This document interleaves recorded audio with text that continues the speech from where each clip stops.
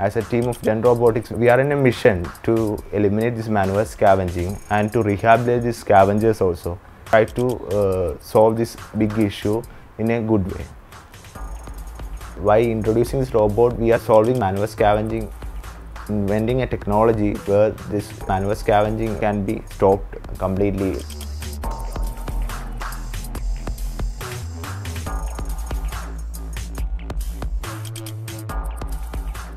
When we doing the research, we identify that some laborers are doing this because they will not get any another job because of their, one thing is their caste, and second thing is that they are uneducated.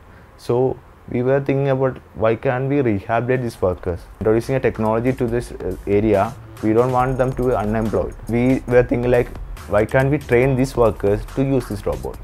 The robot has two units basically. One is a control unit that all the controls or interfaces are placed, and which will be placed above the manhole.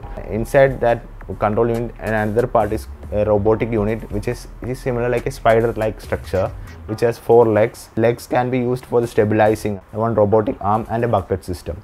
And the system also has around 7 cameras inside this unit. Diameter of the manholes varies from different areas. So it will be stabilizing inside the manhole using these legs and using this robotic arm, which will be mimicking the all actions of a human being. So basically it will be grabbing the whole waste to this bucket container.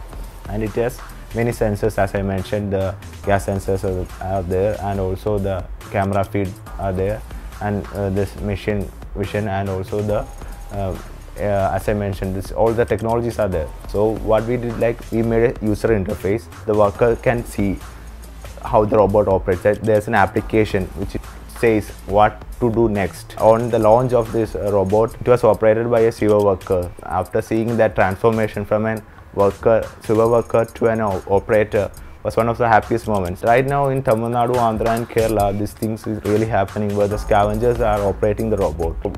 The Bandicoot robot, as per the ratio we studied, and we find out that one robot can clean up to 10 manholes per day. Manually it takes 2 to 3 hours, and the robot will be cleaning the manholes within 20 to 30 minutes.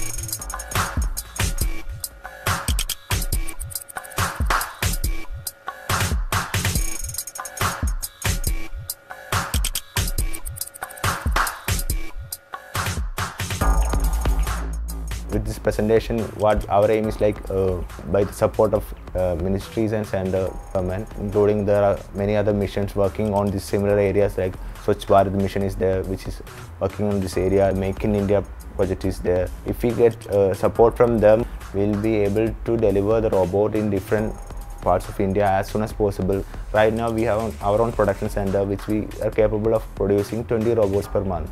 And we want to increase the production, and we want to reduce the cost of the robot, which makes the robot much cheaper, and it can be implemented all over India.